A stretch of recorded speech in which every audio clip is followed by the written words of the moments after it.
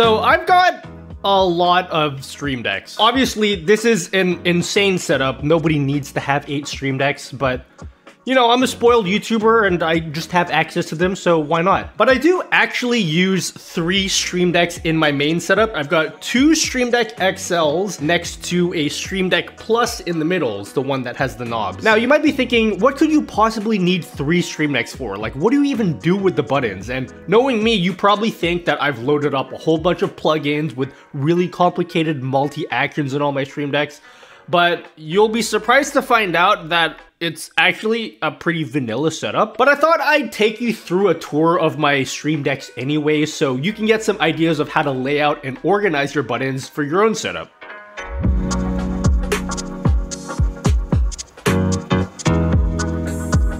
Do you have that Activate Windows watermark on your PC?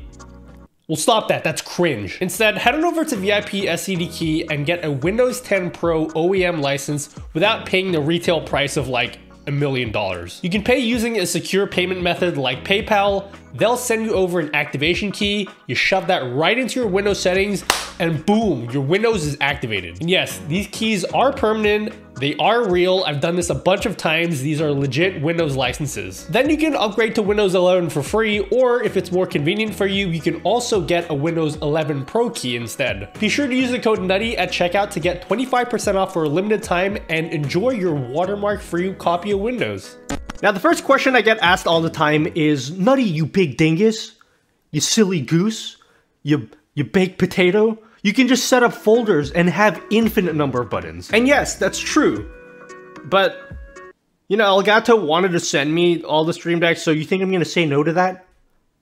But more importantly, I like having all of my most used functions on the top layer, because when I'm streaming, I'm a one-man crew. I have to control my stream, I have to entertain my audience, I gotta worry about my audio, and I don't like to have to fiddle down and look down and navigate through folders whenever I just want to like change a camera angle or something. So I find that having more buttons just allows me to focus more on my stream and less on the technical aspect of running my stream, if that makes sense. Now, Stream Decks use a lot of power, more than most USB devices, because they have to light up that big LED screen beneath the buttons. So I have all of my Stream Decks connected to a 16-port powered USB hub, which I just have mounted underneath my desk. Now, it's important that if you're going to do this, that you make sure that your USB hub is a powered USB hub, because if you don't, you're gonna have a bad time. Now, the way I've laid out my buttons, I like to group similar actions onto separate Stream Decks. So,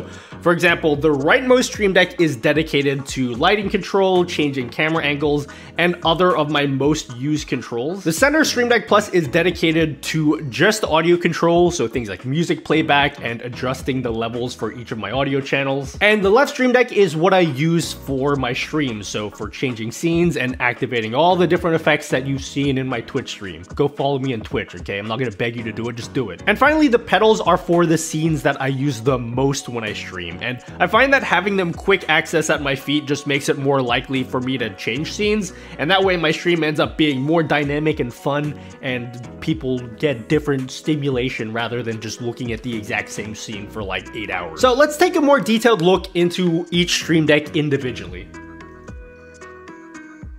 You coming or what? We're gonna look at the rightmost Stream Deck first. So the top row, you'll have all of my lighting controls.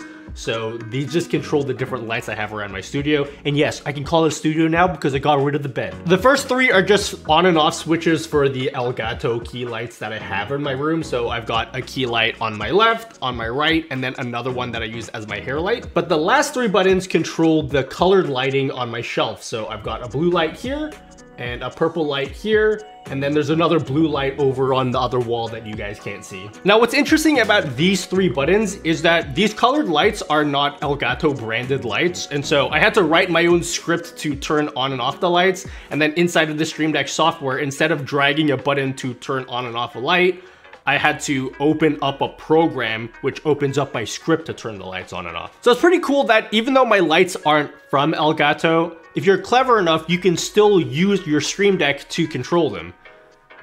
I'm not really sure how much they would like me doing that, but you can do anything with a Stream Deck, so I figured why not. The next 2 rows act as a sort of camera switcher. So I have a 6 camera setup in my room, which don't ask me about it. I'll have to make another video. But basically, I've got 6 cameras, and the first row here will change to any of my 6 cameras for the first camera port. And then the second row will do the exact same thing, but for the other camera port. And the way that this camera switcher works is a lot simpler than you might expect.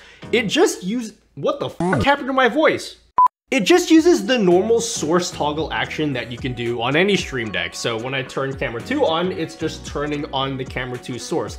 But you'll notice that when I turn each of the cameras on, it turns off the source for the camera that was already turned on. And you might be thinking that I'm using some kind of multi-action from the Stream Deck, and I'm actually not doing that at all. I'm actually using a script called Source Toggler, and what you can do with that script is you can stack all of your cameras on top of each other in their own dedicated scene, and using the Source Toggler script, it will detect whenever you turn on a new camera and automatically turn off the other camera without you having to do anything. And I've just done that 2 times for each row here, so I can have 2 different camera ports. And this makes it way easier to program my Stream Deck because I don't have to do this huge multi-action. I just have to do the regular source toggle that everyone knows how to do. The stack of 6 buttons in the corner here is the exact same concept as the 2 camera switchers that I have in these rows, but for my monitors. I have a 4 monitor setup plus a Nintendo Switch and a capture card, and rather than creating a separate scene for each of my monitors, I just created one scene that looks like this, and then if I want to change which monitor is displaying, I just use each of the 6 buttons here to change my monitor. Or if I want to display my Switch, I just press this button. I don't have my Switch plugged in, but that would be showing my Switch if I had it plugged in. But each of the 6 buttons here, it just turns on and off a display capture in OBS. So the programming side on the Stream Deck it's like Kingdom Hearts. It's simple and clean.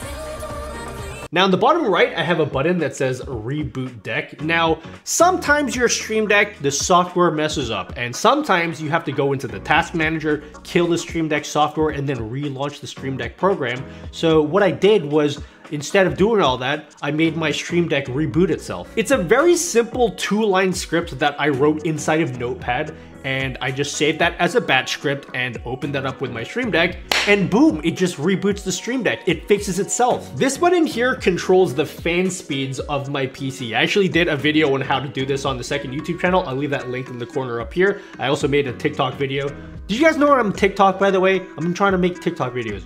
Go follow me on TikTok. But essentially, I can press this button here and it opens up a folder, and I have 3 different fan speed profiles for my PC. So if I'm gaming and I don't care if my PC fans are like full blast, I just press this button here, and then the fans kick in and they get super loud. I don't know if you guys can hear it, but hear that?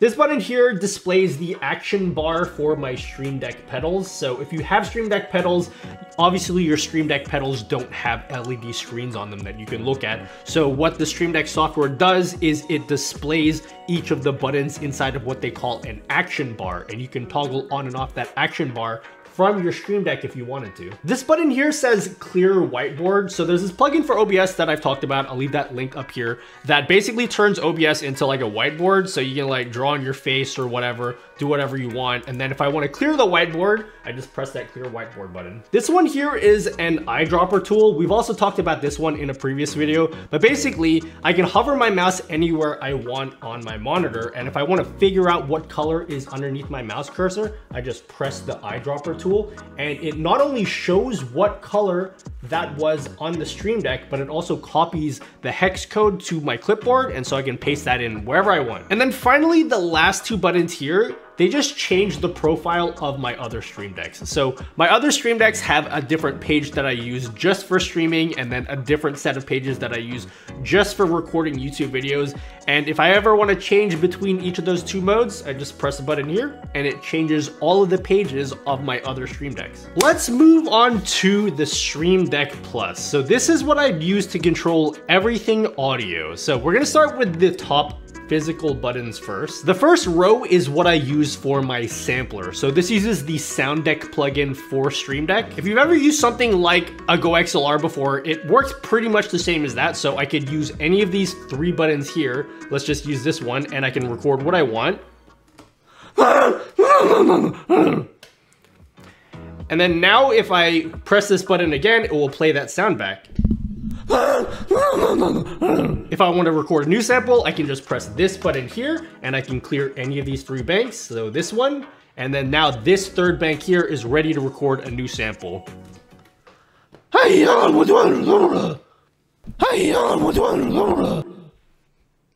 I'm leaving that one in there. This button here is pretty straightforward. It just changes my audio output from my speakers to my headphones, and it uses the Wavelink software to do that.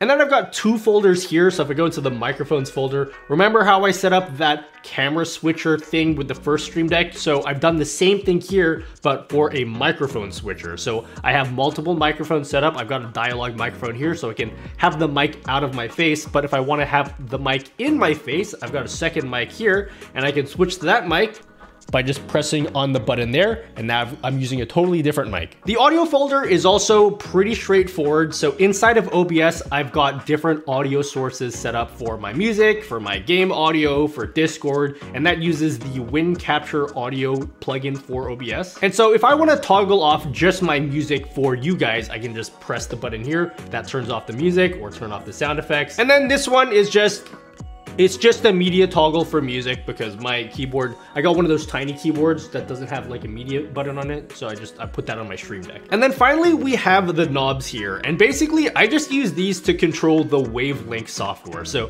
one of the benefits of the Stream Deck Plus is it unlocks the Elgato Wavelink software. So I can separate all of my music, my game audio, sound effects, everything I want can be separate. And then I can control the levels for each of those different channels using the knobs on the Stream Deck, or I can toggle them on and off using the touchscreen or clicking into the knobs. And even though there's only 4 knobs, this is a touchscreen. So if I want to have more functions for my knobs, I can just swipe to another page and I have access to even more audio channels. Now you can use the Stream Deck Plus to control more than just your audio. If you have Elgato key lights, you can use it to control the brightness of the key lights. Or if you have an Elgato Facecam, you can zoom in and out or scrub inside your timeline in Premiere Pro or DaVinci Resolve. But for me personally, I just like to think of my Stream Deck Plus as the thing that I use to control audio. It just saves me some brain power. Moving on to my second Stream Deck XL, this is what I like to think of as my dynamic Stream Deck. So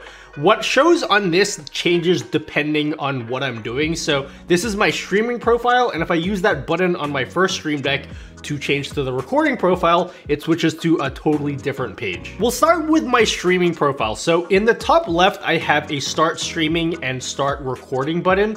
But for these buttons, I've turned on the setting in the Stream Deck software so that they only activate when I hold them down. So if I just press it once quickly, it doesn't accidentally start streaming. So if I really want to start streaming, I have to hold that button down. This cluster of 9 buttons here is just simple scene switches, and I only put the scenes that I use the most here. But if I go into this folder here, this will show all of my scenes. So some scenes I only use rarely, and I'm okay with hiding those behind a folder. But if I'm using it all the time, I want it to be on the top layer. These 3 buttons here on the side are filter toggles. So if I go to my just chatting scene, and if I press on each of these 3 buttons, it slides in different sources. So if I press this one here, it slides in my secondary camera.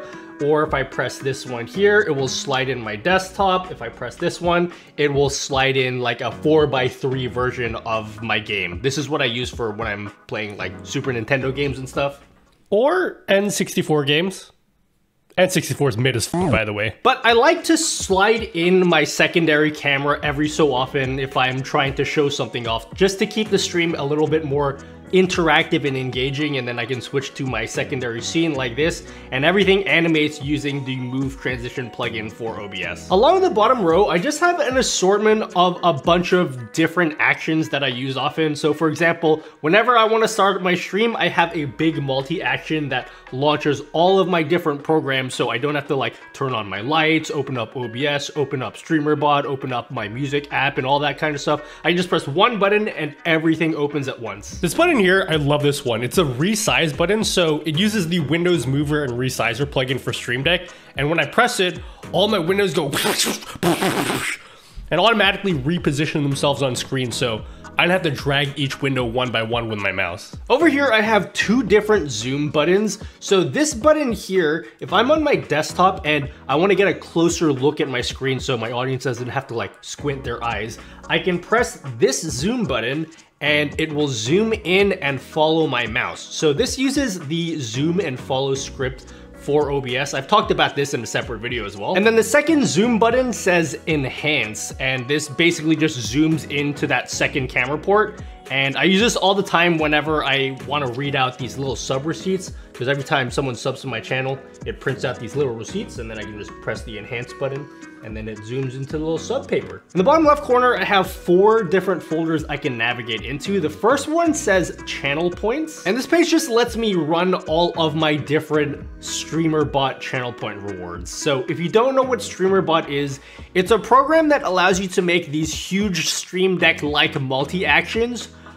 but on steroids. So here's a Twitch channel point reward that allows people to punch me in the face, or this one, you know, just a bunch of different effects like that. I'm not gonna go through all of the effects one at a time because then we'd be here all, you know what? You're streaming again? RTX off. The bit menu folder is more or less the same thing. On my Twitch stream, there's a whole bunch of effects that my viewers can redeem by giving me Twitch bits, and this folder just allows me to test those effects in real time. So there's one effect that people can redeem for 69 bits. It just does that, and then if people give me 111 bits,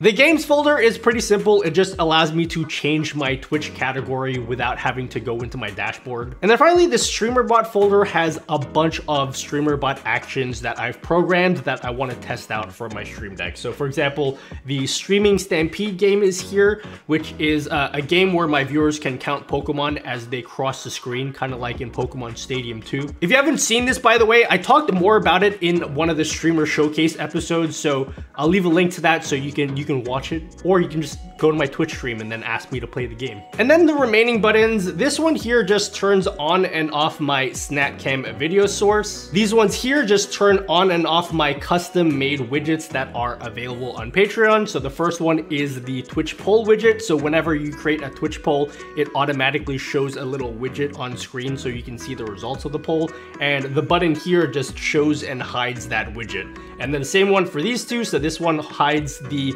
Twitch channel point prediction widget, and this one is the hype train widget. And just to demonstrate one of those widgets, if I go to my desktop scene here and I press this button that says quick poll, it automatically creates a poll on Twitch and then shows that little overlay with the poll results. But by pressing this button that says toggle poll, I can show and hide that poll widget. So there it is. Those are all of my stream decks. What's that? Oh, you're still watching. Okay, so that either means A, you really like my content, or B, you've been waiting 19 minutes to see a video of my feet. And that's fucking weird, Kevin. You're 29 years old, go to sleep. But you know what? I've been recording for like 5 hours. So you know what? I'm ready to get weird. So let me show you what's on my pedals, yeah? One of the cool things I did was I connected both of the pedals together. So I just cut out a piece of wood, stuck it in between them, and so now they can both slide together as if they were one connected set of pedals rather than 2 separate pedals. Then I just assigned each of the 6 pedals to my most used functions. So this pedal here just switches to my desktop scene, And then if I hit this middle button, it will zoom in and out of my desktop. So if you want to get a closer look at my desktop, you can see that. And here you'll be able to see the action bar. So this is what I see so that I know what each pedal does. And then this button here will just switch to a bigger version of my desktop scene. This one will switch to a dual cam scene so you can see both of my camera viewports. And this middle button here will just zoom in and out of that secondary viewport. And then this one here will just go back to my just chatting scene. Weird feet fetishes aside, I really like this foot pedal setup because it means that A, I don't have to look down at my Stream Deck and break that immersion for my viewers, but B, because those scene switches are so easily accessible just at my feet, I am more encouraged to actually change scenes when I'm streaming, which makes the stream a lot more interesting to look at rather than just looking at the exact same scene all the time. But guys, I hope you enjoyed. I know that was a really long video. I know that because I started recording at 12 p.m. and it is now almost 7 p.m. But I hope that gave you some inspiration. Maybe you got some ideas for things that you could do with the Stream Deck that you didn't know you could do before. And guys, if you would like to make your own video about what's on your Stream Deck, feel free to make your own video. You can post it in the Discord. The link to the Discord is down below. You can also get help there with setting up anything to do with your stream. And if you guys like what you saw today, please subscribe. I haven't asked you guys to do that in a while, and I don't know if that even works anymore. Were you already subscribed? Did that work? I'll check. I'm gonna check the analytics to see if that worked or not. It probably didn't work.